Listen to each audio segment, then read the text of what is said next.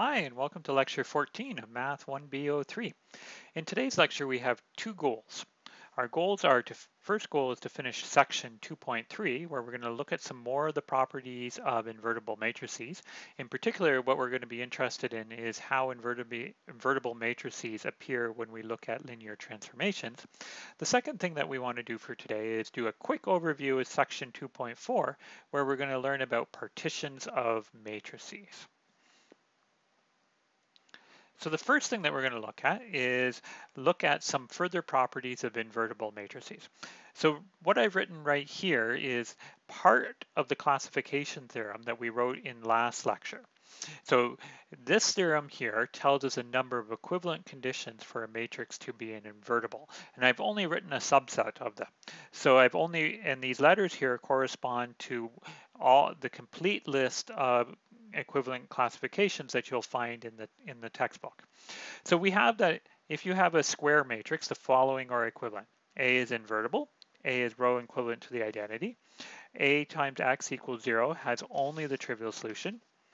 The linear transformation given by the matrix is both one-to-one and onto, and the last property that we have is that these are invertible. So just let me make this clear.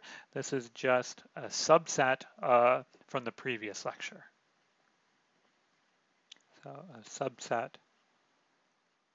from the previous lecture.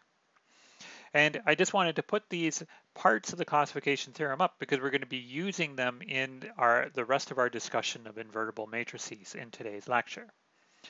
But before we do that, what I want to do is kind of look at a particular question that you might encounter when you're doing your homework or working on quizzes or tests. So here we have k, and k is an unknown number. And the question asks, for what k is this matrix below going to be invertible? Oops, and let me just make a correction here because I noticed that there's a typo. There should have been a k right here, so I'll put a k right there. So for what values of k will this matrix be invertible? So you can imagine there's an infinite number of choices for this k. So we want to figure out, do some of them make them invertible or do all of them make them invertible? That's the type of question that we would like to answer. So how should one tackle this problem? Well, what you can do is just try to use the procedure to find the inverse. And as you're going along, you'll see if there's any restrictions on k. Okay, so let me make this clear. Let's actually do this. So if you were to use the procedure says take your matrix and put beside it the identity matrix of the appropriate size. So in our case, it's an I3, a 3 by 3 identity matrix. And what we're going to do is just simply row reduce this matrix and see if we can put it into row reduced echelon form. So our first step, right, is we're going to make this 1. So we're multiplying through by 1 over k. So we get 1, 0, 0, 1 over k, 0, 0. Then I have 1, k, 0, 0, 1, 0, and then 0, 1, k, and I haven't touched the the next two rows. Now, what is this equivalent to? Let's see if I can squeeze it in still on this page before I go to the next slide.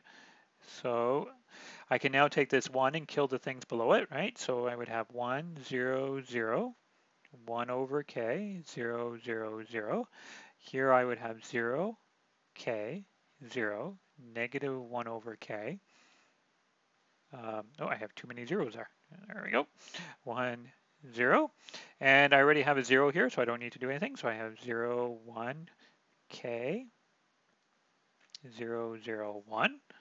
Now the next stage of my Gaussian elimination says, well, we should make this a 1. So we have 1, 0, 0, 1 over k, 0, 0, 0, 1, 0, negative 1 over k squared, 1 over k, 0, and then 0, 1, k, 0, 0, 1. And I'll go on to the next page in a second, but now we can use this row to kill this 1 right here. So let's go a little squiggle here, and we'll go to the next page, and we'll go to the top and continue our discussion here.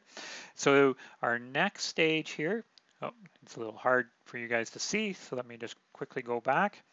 So we're going to take this row and we're going to multiply it by -1 and add it to the bottom row. And when you do that, you will get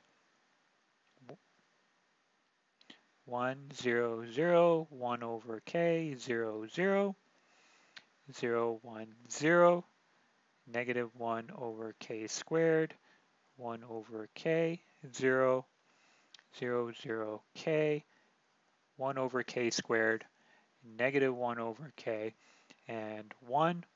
And we're almost there. We almost have this into row reduced echelon form. We have to change this k into a 1. So we multiply through by 1 over k, and we end up with 1, 0, 0, 0, 1, 0. So we end up with, on the left-hand side, with the identity matrix, and on the right-hand side, we end up with 1 over k, 0, 0, negative 1 over k squared, 1 over k, 0, and then 1 over k cubed, negative 1 over k squared, and 1 over k. So now this should be the inverse of the original matrix. And looking at this expression right here, let me make this a little clearer. There is a 1 at the top here. It's just not very clear. When we look at the right-hand side, we ask, well, are there any k's that we can't put inside of here? And there are some k's that we can't put inside here. If we had k is equal to 0, then we're trying to divide by 0, and we get an answer that's not defined. But for any other k, it's fine. We can plug in any other k and get legitimate numbers on this side. So we have that the matrix is invertible if and only if k does not equal to 0. Now you may have problems that are of a similar shape or type, where they give you a matrix with some of the entries being some sort of variable, and this is one procedure in order to figure out which values are allowed to be invertible. Just put it into the procedure and then look at cases that are not allowed at the end. Okay. Now, this type of matrix over here actually has a very special form. You notice that in the top right-hand corner, we have a clump of zeros. And what we actually have is the notion of a triangular matrix. Okay, and we want to kind of capture that. So an n by n matrix is called upper triangular if all the non-zero entries are on, I forgot the word there, let me put that in. This is are on or above the diagonal, and it's lower triangle if all the non-zero entries are on or below the diagonal. So let me just give you two quick examples here of this. So here is my, let's do this in red.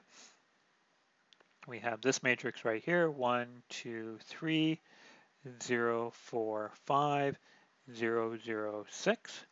This matrix here is upper triangular because all the non-zero entries are on the diagonal or and above. And for the lower triangular, you can have 1, 0, 0, 2, 0, 0, 6, 0, 8. So this would be something that is an example of lower triangular. That's because if you're a non-zero entry, you're either on the diagonal or to the bottom of the diagonal.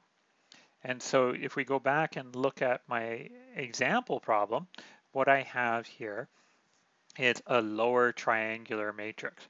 So regardless of what the value of k is, all the non-zero entries are either on the diagonal or below the diagonal. So this would be an example of a lower triangular matrix. So I'm going to put up a fact about triangular matrices over on this page, and I want you to think about it before I explain why it's true. And the fact is that triangular matrices are invertible if and only if the diagonal entries are non-zero. So the invertibility is controlled by what entries are on the diagonal if your matrix is invertible. So think about why that may be true, and I'll explain on the next part of the video.